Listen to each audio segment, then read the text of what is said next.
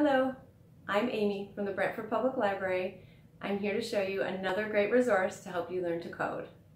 Arduino is an open source programmable microcontroller. Basically, a computer where the code is open for anyone to modify. This means there are many people creating ways for you and I to use Arduino to make our projects amazing. One of the best parts about the kit you'll borrow from the library is the number of accessories that come with it.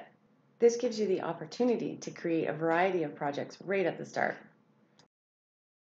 In my last two videos, we've talked a lot about circuits, and you'll still need those circuit building skills. Arduino offers us a new way to build a circuit. This is a breadboard. It makes it easier to connect wires and accessories like lights and motors without clips or soldering. The breadboard has rows of metal strips that are conductive under the holes in the plastic cover. When you push wire into a hole, electricity is then able to flow from the wire along the metal strip and to anything else plugged into that strip. Strips run across the numbered rows but not across the gap in the center, and along each of the sides marked by the red and blue lines. The red line strip is also marked with a plus sign and the blue with a minus sign. These suggest that you use them for power coming in, the plus sign, and the other for wires going to the ground, marked with the minus sign. This helps us keep our wires organized. To build a simple LED circuit, we would start with a wire plugged into the Arduino pins which supply power and plug it into the power strip on the breadboard, the one marked with the red line and the plus sign. Electricity is now able to flow all along the power strip.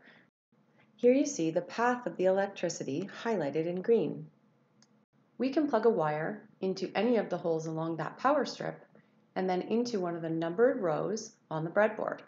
Now power can flow from the Arduino to the power strip, through the wire, and into this row. If we continue like this, conducting electricity all the way back to the ground pin on the Arduino, we have created a complete circuit. You can find more information about building a circuit in my first two videos. If you missed them or want to watch them again, be sure to visit the home-based activities page of our website.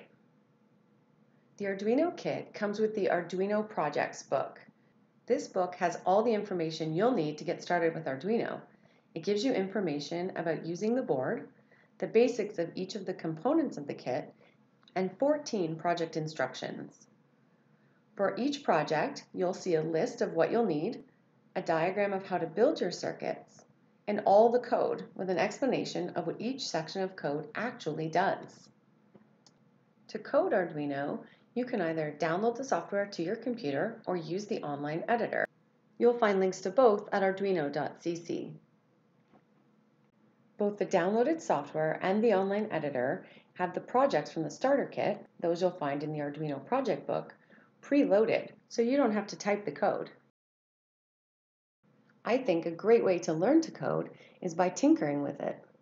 The Arduino Projects book gives suggestions for each project on ways to change the code for different results. I took the code for a switch from one project and added it to the Arduino Theremin project. Now my theremin only plays when the switch is pressed. You may have seen or used Tinkercad online for 3D design. The Tinkercad web app can also be used to code Arduino. This feature is called Circuits. You can find it online at tinkercad.com. With Tinkercad Circuits, you drag the components for your design onto the board.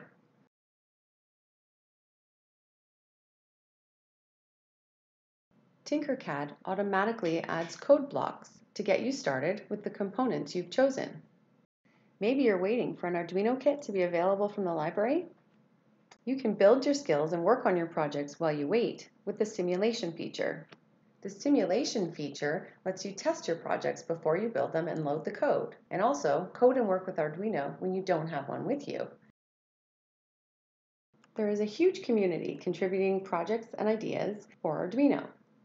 If you need inspiration, you could try the Arduino Project Hub.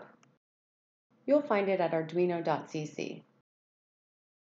Make Magazine also has many project plans available, and you can borrow the physical copies of the magazine from the library. There are so many projects to create with Arduino. Solve a problem, invent something, or just create something fun. Be sure to share your creations with us on social media. We love to see what you're making.